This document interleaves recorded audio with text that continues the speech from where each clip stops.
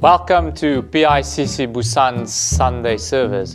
We're so glad that you can join with us. Today we will be looking at Matthew 1 verse 18 to 24. We will look at the conception of the Lord Jesus Christ through the eyes of Joseph. We find that Matthew records the account, the birth of the Lord Jesus Christ through the eyes of Joseph, and Luke records the events of the birth of Christ through the eyes of Mary. This will be a two-part series.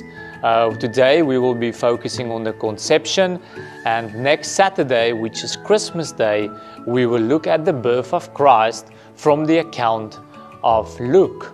Have a look at the description below to skip to the chapters. Enjoy the service with us.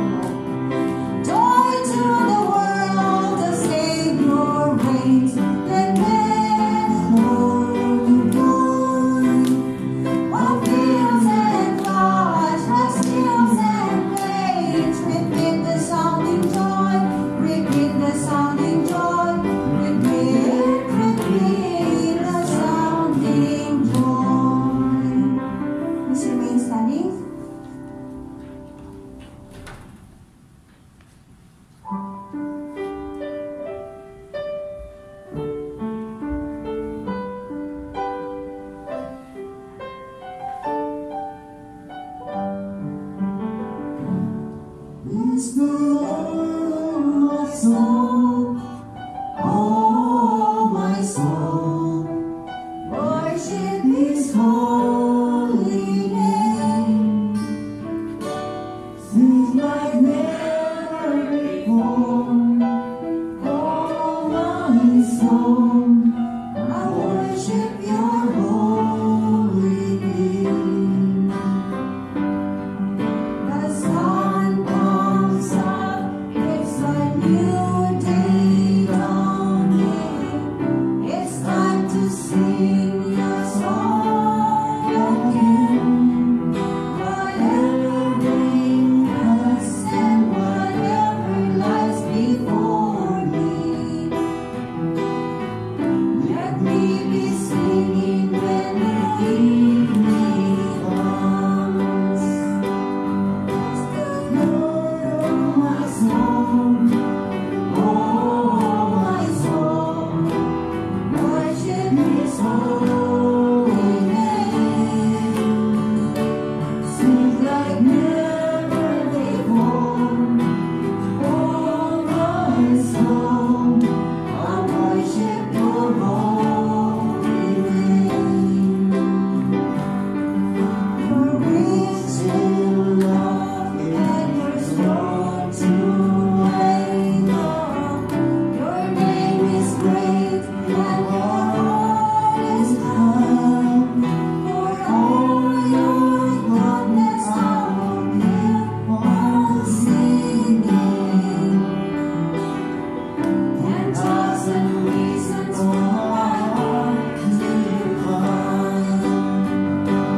It's the Lord of my soul, oh, my soul, worship His holy name.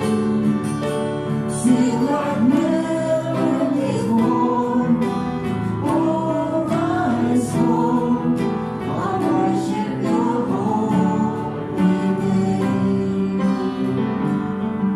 And on that day when my strength is failing, the end comes near and my time has come. Still my soul still sings unending. 10,000 reasons forevermore.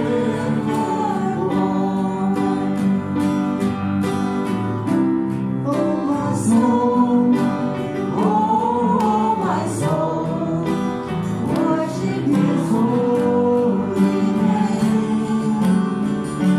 Sing like never before. Oh, my soul, I worship Your holy name.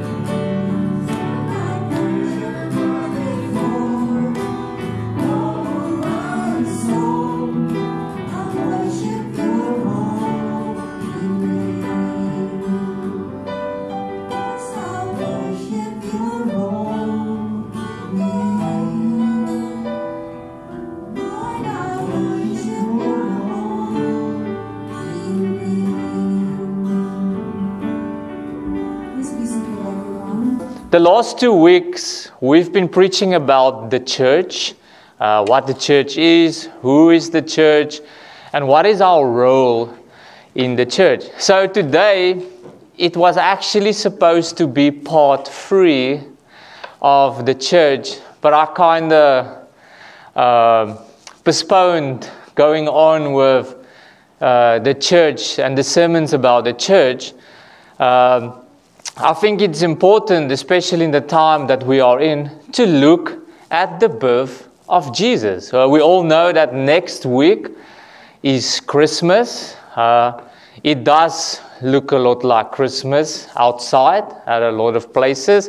It even is cold, like in other countries, and this country is also cold this time of the year. Where we come from, our Christmas are hot.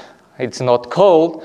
So today and Saturday, yes, remember Saturday we have service, Christmas morning. We've got service at 11, and we also have service next week, Sunday. So today we'll be looking at A Child is Born, part 1, and then on Christmas Day we'll look at the second part.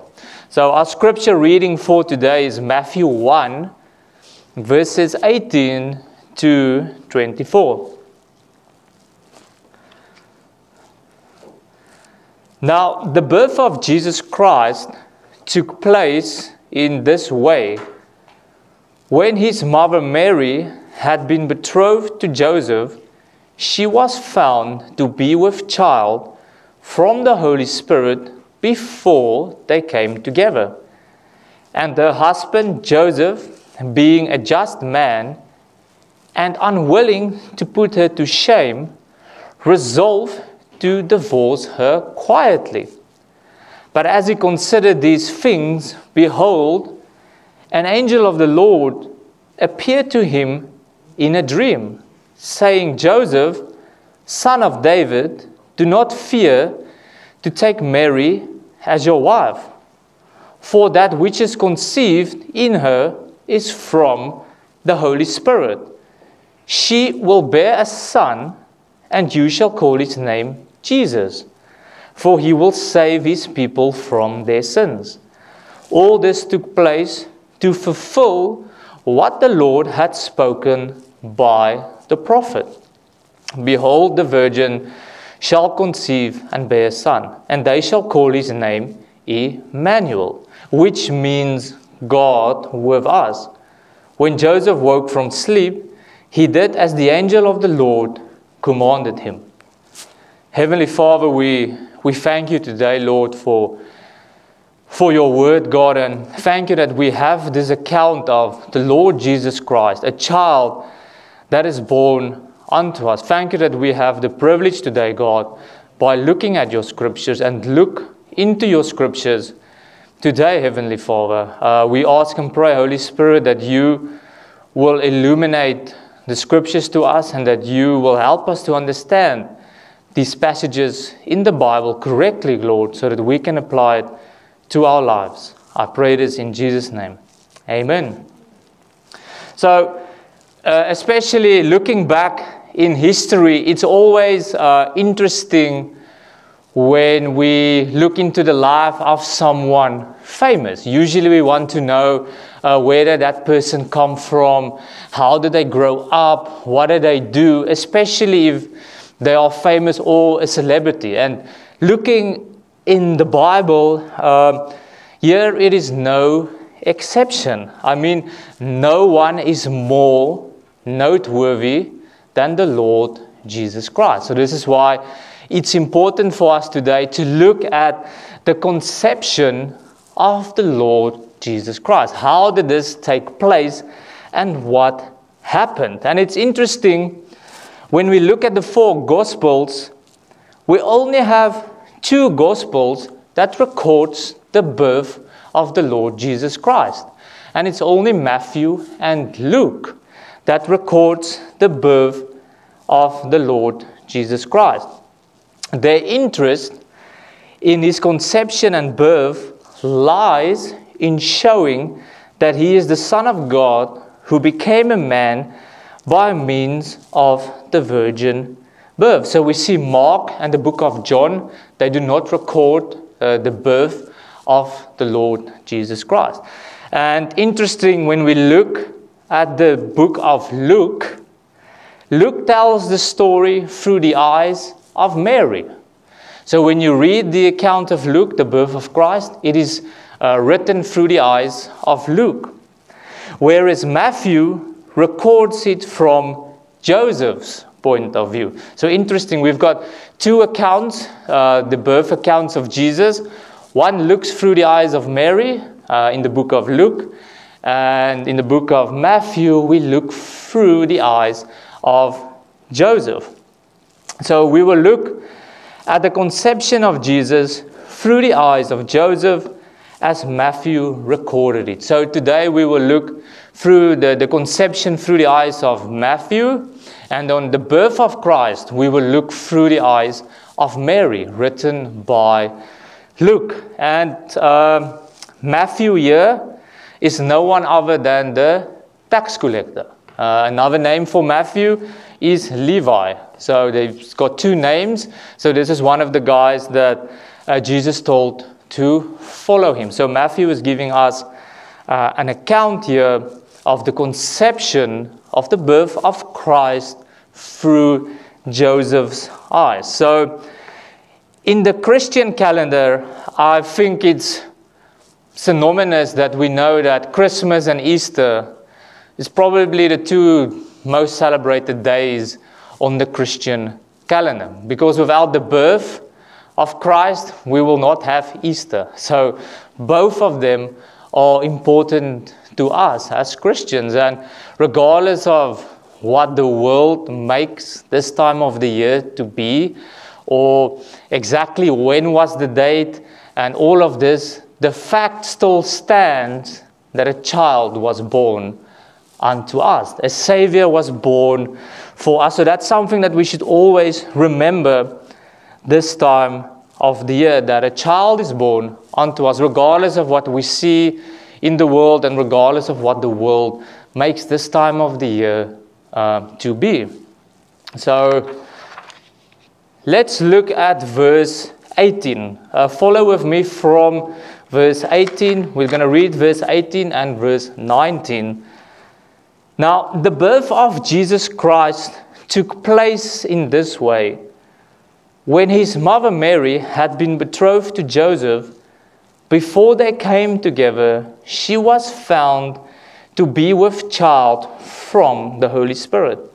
And the husband Joseph, being a just man and unwilling to put her to shame, resolved to divorce her quietly.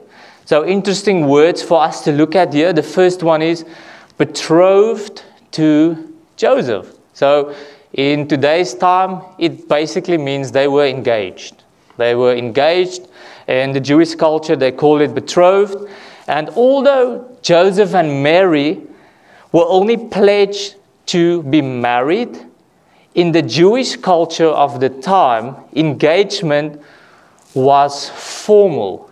It was a binding agreement that meant that the groom had already paid the bridal price for the bride. So Joseph's family already paid the price for Mary to be his wife. Back home, we have a thing which one of the cultures they call lobola. So you pay for your wife with a certain amount of cows or livestock or animals. So this is more or less similar. So Joseph had to pay for Mary. So they were engaged, but he already paid money for her. So he's getting engaged with Mary and she is pregnant. Just imagine what went through Joseph's mind here, because even though Mary and Joseph had not engaged in a physical action yet, we see in Genesis 2 verse 24, therefore a man shall leave his father and his mother and hold fast to his wife, and they shall become one flesh. So Joseph and Mary were not one flesh yet, and she was already pregnant. So since the engagement was binding as marriage, for Joseph to end this engagement, he needed a formal act of divorce. So he actually had to go through to divorce Mary because he found that she is actually pregnant, and he knows that they are still not one flesh. They're only engaged currently. So in this story that we have here, Mary is currently 4 months pregnant here, as she spends 3 months with Elizabeth, which is one of her relatives. So when the time when Joseph and Mary got betrothed, she was already 4 months pregnant. So we find this, you can read this whole account in Luke 1, verse 39 to 56. You can find this account where Mary went to visit Elizabeth. And here in Luke 1, verse 56, and Mary remained with her for about 3 months and returned to her home. So we see that Mary stayed with Elizabeth, and when she went home to get engaged, she was already pregnant. I can just imagine how surprised Joseph was when he saw this. And so she was found to be with a child from the Holy Spirit, as we see here in Scriptures in the last part of verse 18. So what is going on here? So when Joseph and Mary got engaged, he found out that she is pregnant and that the child wasn't his child. And obviously, being human, what's the first thing that will come to your mind if you are in that situation, men? The first thing will be, you would think my wife has committed adultery because she's pregnant and you weren't with her. So this is the first thing that went through Joseph's mind. And interesting enough, according to history, Mary was 14 years old when she was pregnant. Between 14 and 17 years old when she was pregnant. If I'm not mistaken, that was the age back then when they used to have children. So she was basically still a teenager here. So for now, we should remember, go with me quickly to Deuteronomy 22, verse 23 and 24. So now Joseph saw that his coming wife is pregnant. So he needs to do something now. And in verse 19 of our passage today, and her husband Joseph, being just and unwilling to put her to shame, resolved to divorce her quietly. So Joseph thought to himself, all right, I'm going to get divorced. I'm just going to resolve this issue quietly. But we should keep the following in the back of our minds. Deuteronomy 22, 23 to 24. And it says the following. If there is a betrothed virgin and a man meets her in the city and lies with her, then you shall bring them both out to the gate of that city, and you shall stone them to death with stones. The young woman, because she did not cry for help, though she was in the city, and the man, because he violated his neighbor's wife. So you shall purge the evil from your midst. So what this verse is saying, if the community should find out that Mary is pregnant while being betrothed to Joseph, she should actually receive the death penalty. She should receive stoning. This is why Joseph thought to himself, being a just man, he will divorce of her quietly. So this is Mary, actually in this case, according to the community around, but we know that she fell pregnant by the Holy Spirit, which is an act of God, and she wasn't with another man. But the thing is, we didn't know how the community will respond to this. So Joseph thought to himself that he will divorce her quietly because he doesn't want her to receive the death penalty. But Joseph, being a just and righteous man, thought that he will divorce Mary silently, as she can receive the death penalty if someone should find out that she was with another man, which we've said she wasn't because the Holy Spirit made her pregnant. But in this passage, in verse 19, there is something in the way Joseph acts that we can take for ourselves today. In verse 19, and it's the following. we find no evidence that Joseph got angry, that he felt resentment or bitterness towards Mary.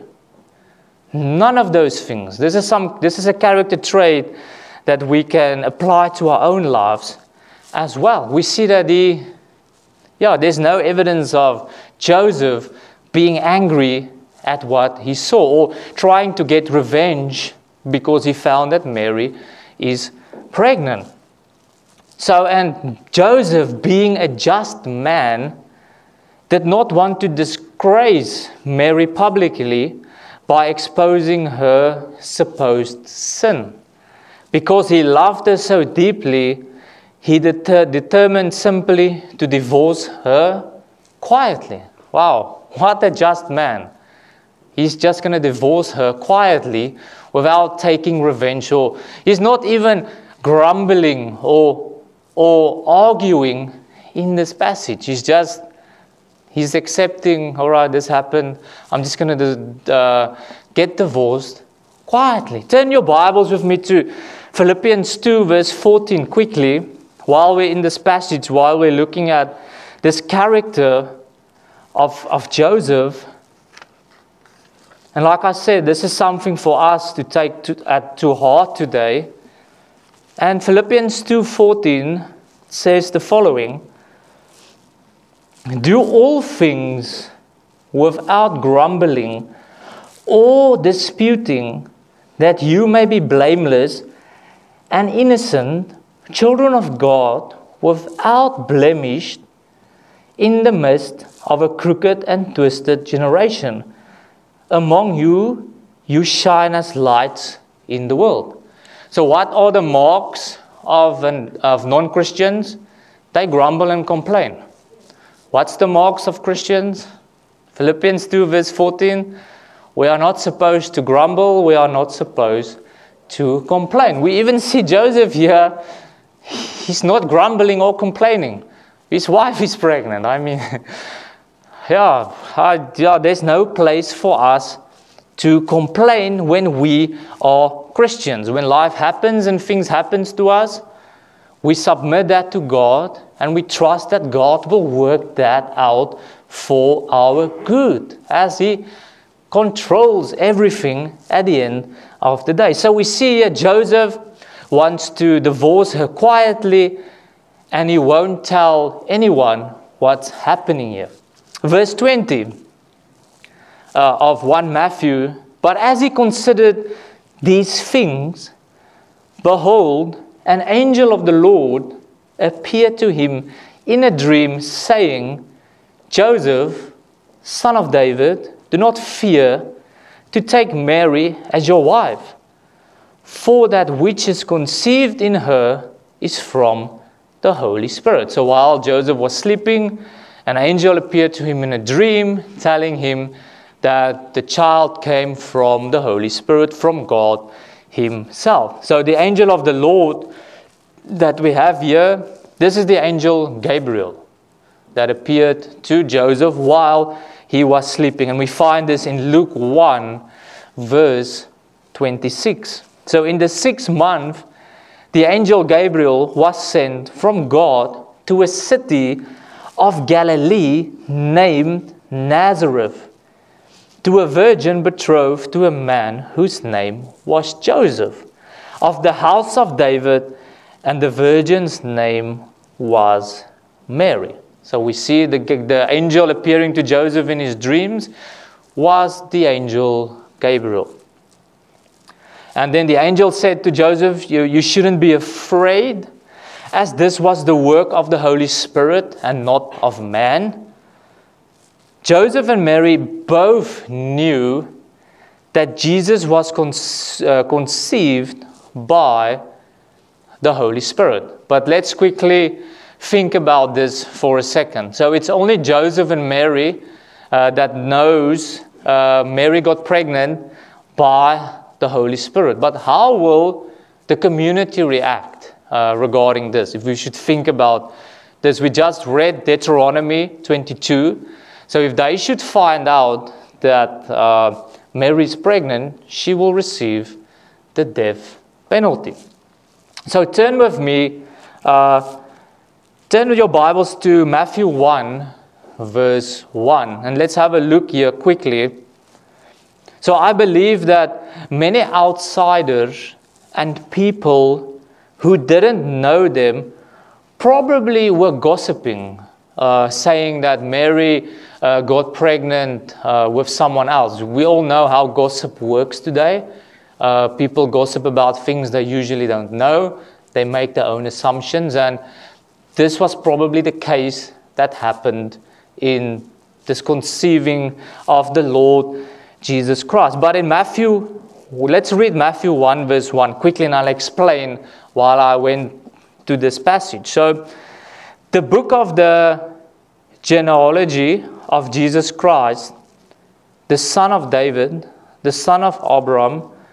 Abraham was the father of Isaac, and Isaac the father of Jacob, and Jacob the father of Judah and his brothers, and Judah the father of Perez, and Zerah by Tamar, and Perez the father of Hezron, and Hezron the father of Ram, and Ram the father of Amminadab, and Amminadab the father of Nason, and Nason the father of Salmon, and Salmon the father of Boaz by Rahab, and Boaz the father of Obed by Ruth, and Obed the father of Jesse, and Jesse the father of David the king, and David was the father of Solomon by the wife of Uriah. So I think if you don't have a name to call your child, Matthew 1 verse 1 gives us a few names if you struggle with names. There's a few names here, but why would Matthew include this in Matthew 1? There's a few names that stands out here in Matthew 1. The first one is Tamar, Rahab, Ruth, and Bathsheba. But why would Matthew mention women in the genealogy, as it was uncommon for women to be named in genealogies? So when you look in the Bible, if you go through the lists of the people that were born, you usually don't find women's names in there. But Matthew is doing something here. That's why he's including the names of women in Matthew 1.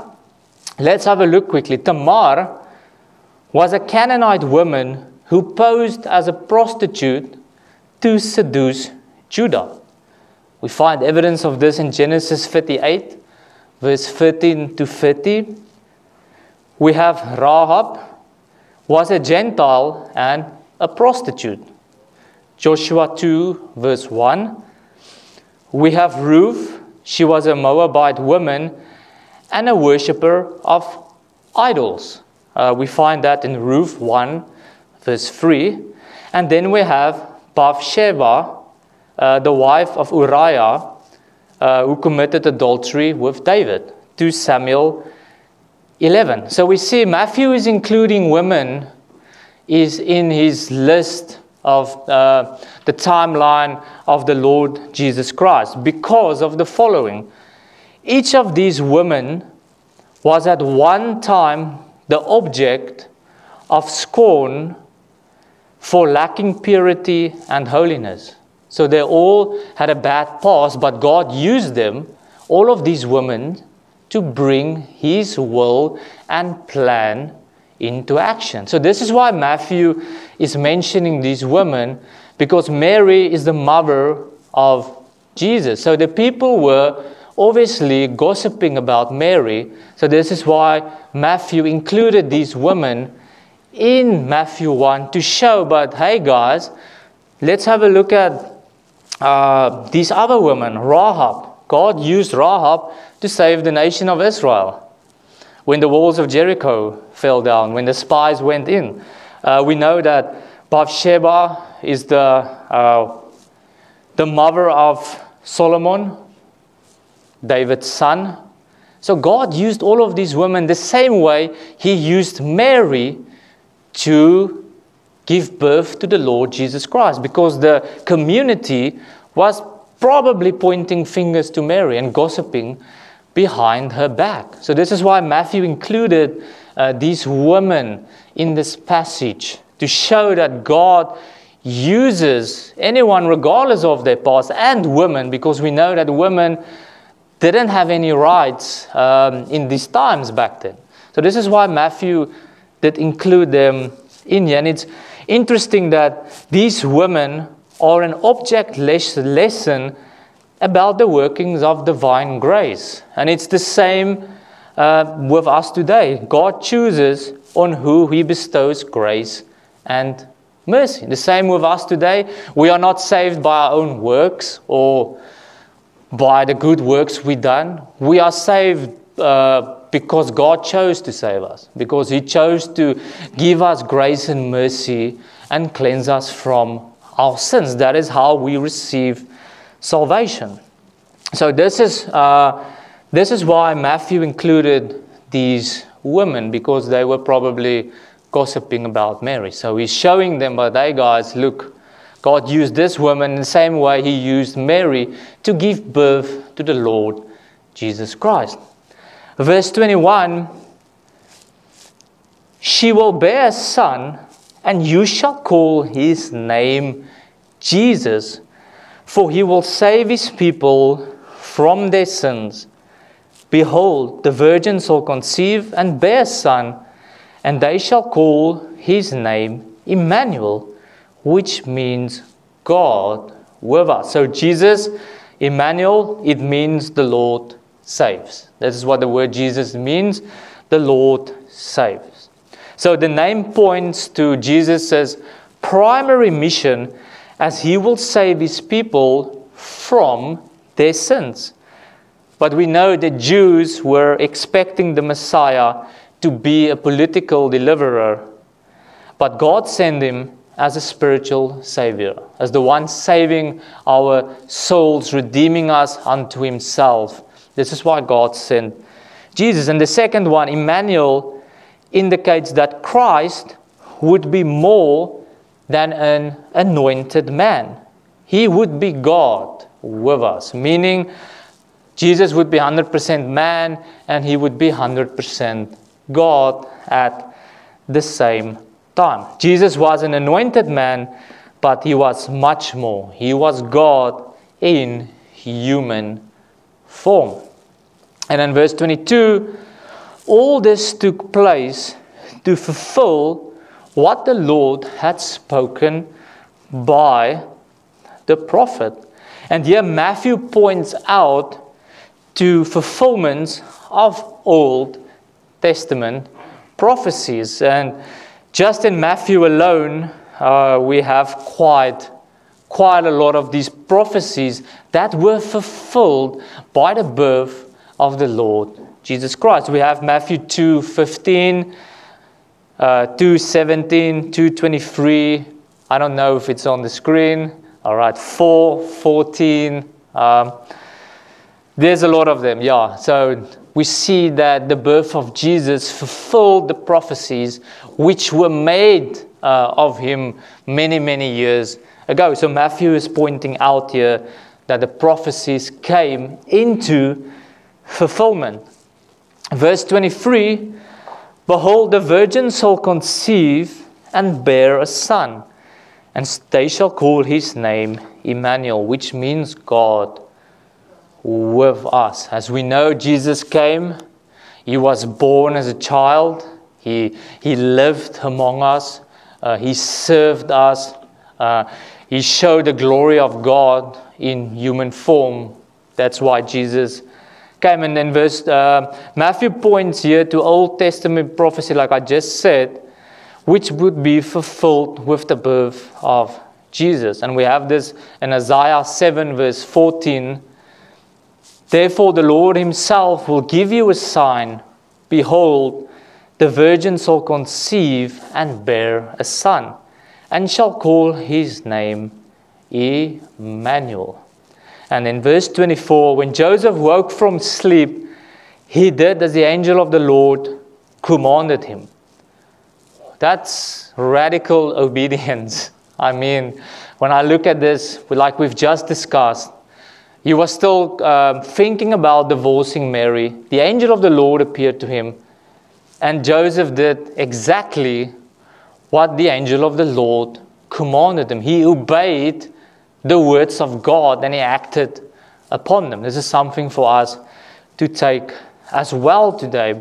Even though we have plans and we make our own plans and things, but when we come to Scripture, and Scripture tells us what to do, we should act what we read in Scripture. So just by quickly looking at the conceiving of the Lord Jesus Christ, when we look at Joseph, there's two things that we can take from Joseph today for ourselves as believers. And the first one is the cost of obedience. We just saw now how obedient Joseph was. He acted immediately. He didn't grumble or complain or ask the angel, but maybe you need to explain it to me a little bit better. The angel of the Lord just said, she's pregnant through the Holy Spirit. And he didn't ask any questions. The same with us as believers today. When we find Scripture which says, love your enemies as yourself, we should love our enemies as ourselves. We should pray for them. We should, if they're hungry, give them something to eat. When Scripture commands something of us, we need to act. We need to obey. And this is exactly what Joseph did here. So, and the other one is Joseph's humility. And it's sometimes when somebody did us wrong, we quickly want to act and say, but you were wrong and I want to expose your sins and so forth. But look at Joseph. He had no remembrance of putting Mary to shame. No, he didn't. He loved her so that he just wanted to divorce her and not put her to shame. So for us as believers today, we can take from the life of Joseph, we can take his obedience and his humility for something for us to imitate, to say, but I'll ask the Holy Spirit to help me maybe to act in the same way as he did. And then obviously the main point of today's sermon is a child is born unto us. This is why we celebrate Christmas every year. We remind ourselves that if the Lord Jesus weren't born for us, we would receive no salvation. And He's the only one that can save us from our sins, save us from our addictions or depression or things that we struggle in our life with. It is only through Him that we can obtain these things. But first and foremost, He came to save our souls and to grant us everlasting life. This is why we celebrate Christmas, because a child is born unto us. So let's keep this in mind as this week, as you go along the week. A child is born unto us. Next Saturday, we will look at the birth of the Lord Jesus Christ. We saw today that He was conceived through the Holy Spirit. We saw Joseph's obedience and Joseph's humility. So next Saturday, we will look through the eyes of Mary when Jesus was born and exactly what did she experience in that time. Heavenly Father, thank you that we could go into your scriptures today, Lord, and we ask that you will come and remind us, Lord, in this time of the year that this time of the year, Lord, is about the Lord Jesus Christ. Like we've said, regardless of what the world makes this time to be, we know that a child was born unto us. For all of those who were predestined to be saved and call upon the name of the Lord Jesus Christ. We thank you, God, that you loved us so, Lord, that you sent your one and only Son to come and live among us and to die for us, but not just die, but to give us the ultimate victory when He rose from the grave, where He sits at the right hand of the Father today. And Lord Jesus, we look forward to the day when we will see you face to face. And we thank you, Lord Jesus, that you came in a human flesh to be with us and be God among us. Holy Spirit, we'll ask that you would water the word in our hearts, that your word will transform us, God, and that we will live the transformed lives that you intend for us to live. We ask that you will help us to obey your commandments, to follow your examples, to confess our sins, Lord, to do all these things, Heavenly Father, as you require this from us, but not out of obligation, God, but because you loved us, Lord, and because we loved you. And we still love you, God. And thank you that you loved us first and died for us while we were still sinners. I pray this in Jesus' name. Amen.